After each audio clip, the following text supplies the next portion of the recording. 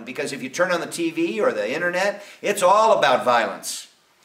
Project-based leadership training, this idea that Gary is now executing as a part of his apprenticeship as a master teacher under myself and the master teachers at the 100. This is part of his work for his next rank, for his fourth dan, and part of his life's work, and it's what he's passionate about, so it works out perfectly. He's quantifying projects. Tell us about that. Well, this is my project, and you know, I teach the students to take on a project. Well, I'm showing them first that this is my project, and I'm going to explore it fully, right?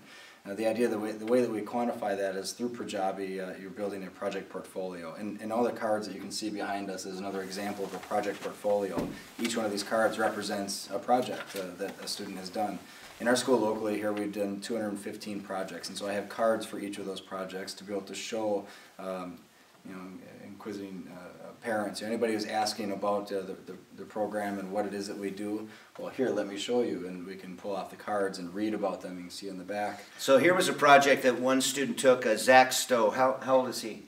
He was 9 when he did this project. 9-year-old project. He had a goal of making 100 getting 100 stuffed animals to give out to kids at the Children's Hospital, and he got to 120. And so it says when it was started, it describes the program, tells it when it was finished. This belongs to that young man and represents, what he was working on. And that, my friends, right there, stop what you're doing, put down your cell phone, cancel your tickets to the next event, and pay attention to what's going on, because this could revolutionize your school, your work, how you make a living, what you sell.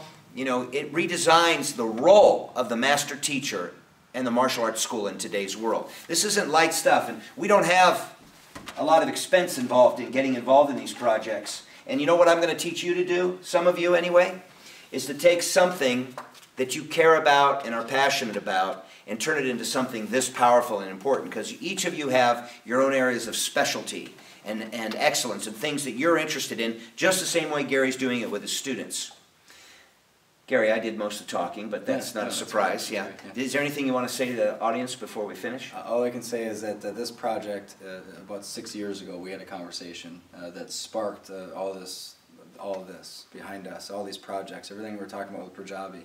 And I put 6 years into it, and plenty of time and money and effort and everything else, and I think that we're just on the tip of the iceberg of being able to develop the idea and turn it into what it could be.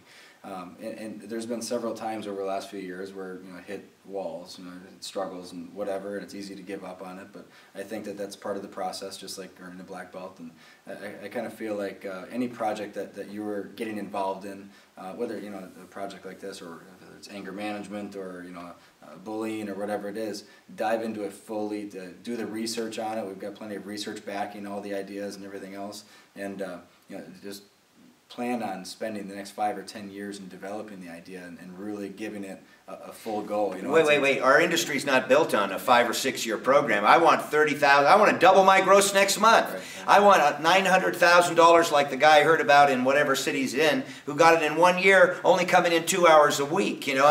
You have to plant the seeds. If you want to really be a master and affect your community and the world in a profound way, you've got to stop paying attention to this garbage, this marketing garbage that is all about fast turnaround, because they're just trying to sell you something. If you want to be a black belt, my friend, you have to invest the time and the practice.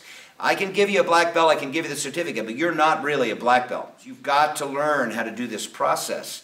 And you can learn by making one of your projects, learning about this, and being a catalyst for hundreds, maybe thousands of projects in your own community. And when you do that, you can say, Mrs. Johnson, what I do for a living looks like this, the kicking and punching and the grappling, but this is what I really do for a living. I teach people to take their martial arts out of the dojo and into the world. That's it. So this is I guess I was interviewing myself, but I'm Tom Callos, so you can reach me at tomcallos.com, and your website?